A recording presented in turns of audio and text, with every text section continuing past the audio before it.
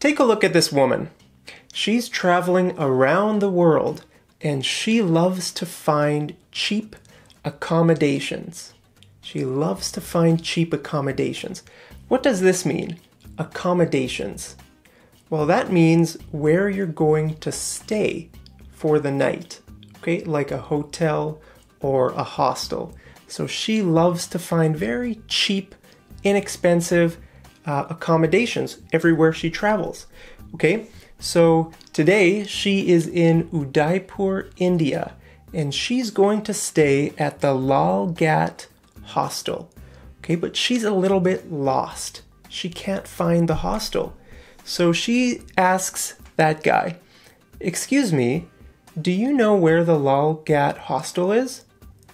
And he says, "Yes, it's just around the corner. Yeah, it's just around the corner." "Okay, thanks." So when she's at the hostel, she's going to say, "Hi, I have a reservation for tonight." Okay, and he's going to say, "Could I see your passport?" "Sure." All right, that'll be 1,200 rupees for 3 nights. Here is the key. Your room is number 6 on the right. Okay, so that's it. That's really easy. You just go into the hostel and you have this conversation with the receptionist. Now, if you didn't make a reservation, then you could say this. "Hi, do you have any availability for tonight?" And he's going to say, "Yes, we have a private room and a dorm room."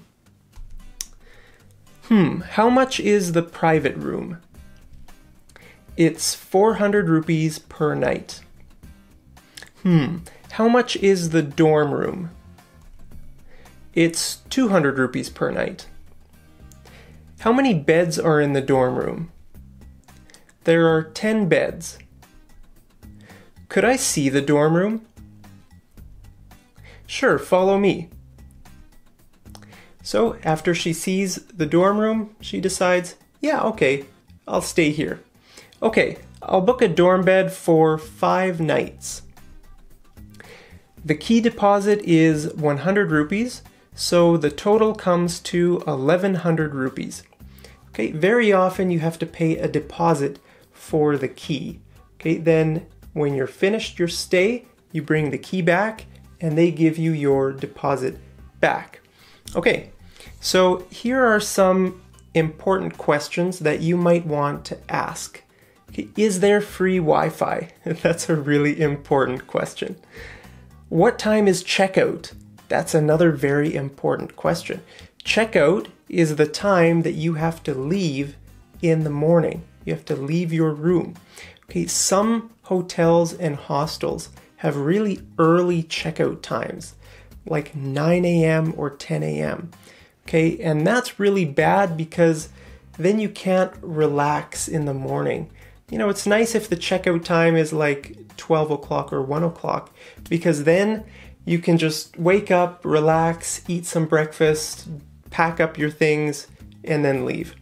Okay, is there laundry service? That's another important question. If you want to wash your clothes, then, you need to wash them somewhere. And a lot of hotels and hostels offer laundry service. Okay, so that's good. If you can do your laundry, then you'll be ready for the next stage of your travels. Okay, so I want to know, would you rather stay in a dorm room or a private room? Which one would you rather stay in?